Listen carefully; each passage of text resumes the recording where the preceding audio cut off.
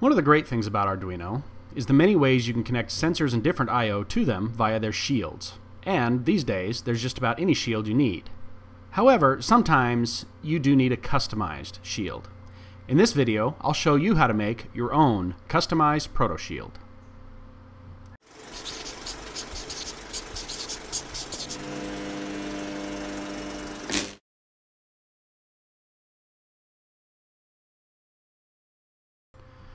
The first thing you want to do in making your own shield kit is to look up the components you need and get data sheets on them.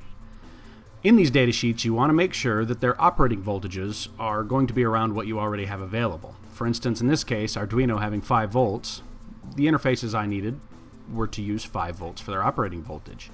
You also want to look at the interface voltage between digital I/O and analog I/O. In this case, since Arduino uses 0 to 5 volts, I wanted logic that uses 0 to 5 volts. The circuits that I needed were a counter, a digital potentiometer, and a digital to analog converter. Natively, the Arduino can give you analog output on some of its digital pins by using pulse width modulation. This allows you 8-bit resolution, or 256 counts per full scale. So if 5 volts is your full scale, which it is on the Arduino, then you get roughly 20 millivolts per count. However, I needed more resolution. Therefore, I chose a 12-bit digital to analog converter.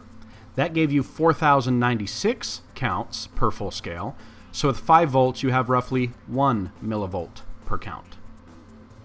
Often for digital to analog converters, you feed them in a parallel fashion, meaning you connect as many bits as it needs to convert up to your processor. In this case, 12 bits parallel, so you'd be using 12 outputs. You clock all of the inputs in at the same time, in a binary sequence, giving it how many counts, therefore how many volts you need. However, that uses a lot of digital I/O. To use fewer pins, I can use a serial input DAC. On pin 3 of this device, I can clock each bit one at a time using the falling edge of clock applied to pin 2. Pin 1 controls the flow of data, whether the chip will accept or not, and pin 4 can clear the data completely, returning the output to 0.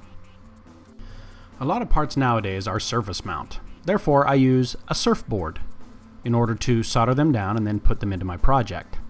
These little boards have pads for many of the different devices, whether they be 8-pin, 16, 14, whatever.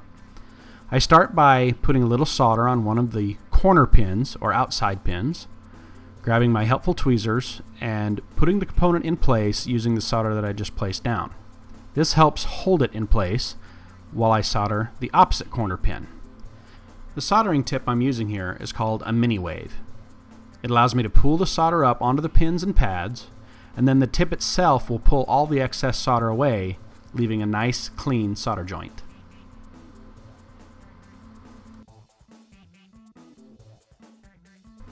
The component I'm working with might be surface mount. However, the Proto board itself is actually through-hole. So on the edge of the surfboard, I'll use some old leads, bend them into shape, and solder them on, effectively making this surfboard a through-hole component that'll fit on the Proto shield. From here, I'm going to take it to my breadboard just to do some tests. So I wire it up, hooking the inputs and the outputs to the Arduino, making sure I have all the pins aligned correctly, and then I'll write a simple sketch to test it out. Digital potentiometers are very handy when you need that variable resistance that's controllable from your Arduino or any other processor. I've chosen the DS1868 for my needs. It actually has 2 potentiometers, both 10K. It can be fed much like the serial input DAC. In that, I actually clock in the data serially, 1 bit at a time. For this particular model, it takes 17 bits total. 8 each for the potentiometers, and 1 bit to tell the system whether it's stacked configuration, both potentiometers in series, or individual. The digital potentiometer is actually a through-hole part already.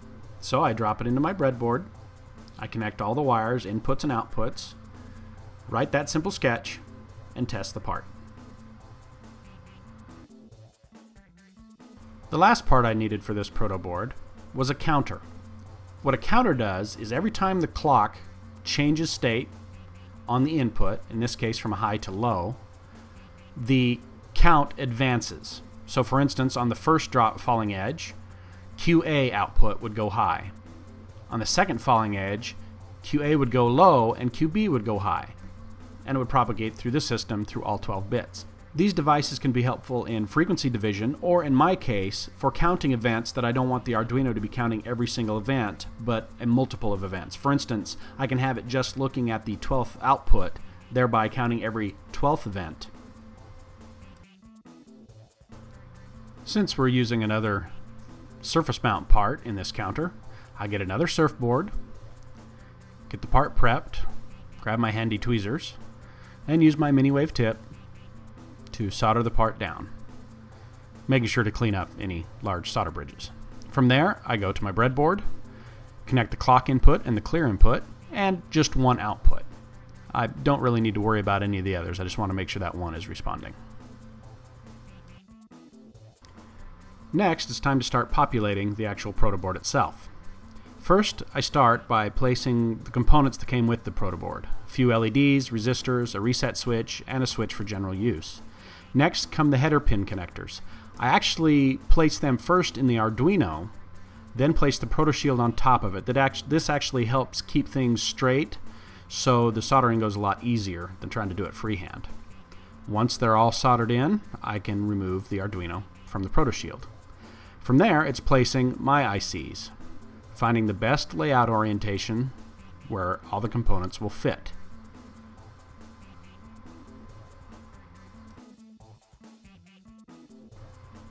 The next step is to wire the entire proto board up to match this schematic. You'll notice in the lower right hand corner another component has been added. This is an analog temperature sensor. I work its output into the analog input of the Arduino. Start this process one connection at a time, taking wires point to point, each time taking care that no wires are shorted and that the connections are secure. After I'm done with that, I like to do a quick check to make sure that the 5-volt rail and 3.3-volt rail are not shorted to ground, so I quickly check it with my ohm meter. Finally, I can download a sketch and test the board.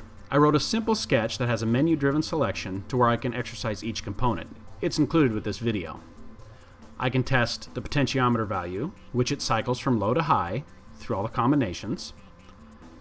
I can also test the analog out in the same manner.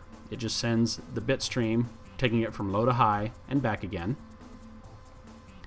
From there, I test the analog input. Now right now this is just raw counts, but I can convert these for Fahrenheit, Celsius, or Kelvin. To look at the counter output, I use a logic analyzer. I clip it to the first 8 bits, the first one being the clock, then I run it through the analyzer. As you can see here, my channel 0 is my clock, going from high to low repeatedly, and then channel 1 through 7 are the counter outputs, counting up digitally. There's a large selection of ICs out there that you can match with your Arduino to give you a multitude of input and output abilities. Taking a good look at each one's datasheet, you can form a good solid design, and with a little work with wiring, you can come up with infinite possibilities of things to control with your Arduino and your own custom Proto Shield. Happy building.